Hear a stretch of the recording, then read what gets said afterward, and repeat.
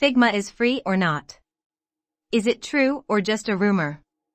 Watch this video till end to uncover this fact. Hi.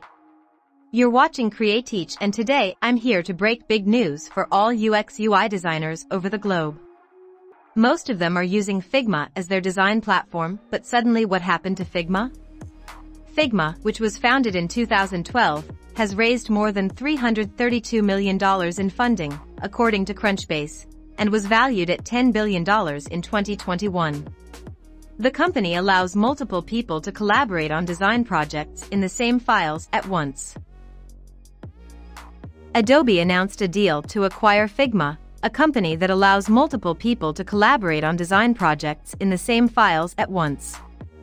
Adobe, one of the world's largest software companies, said on Thursday that it would acquire the design platform Figma for $20 billion, a deal that comes amid a slump in merger activity in the tech world. Adobe's purchase of Figma coincides with a cooling in deal-making and decreased valuations for technology companies as recession fears build. The value of deals in the United States has totaled about $1.2 trillion so far this year, compared with $2 trillion in 2021, according to the data firm Dealogic. Yes, this is the confirmed news. Sadly, Figma would be no more free for designers. I hope you liked my video. Comment what's your opinion? Subscribe for more. Thanks for watching.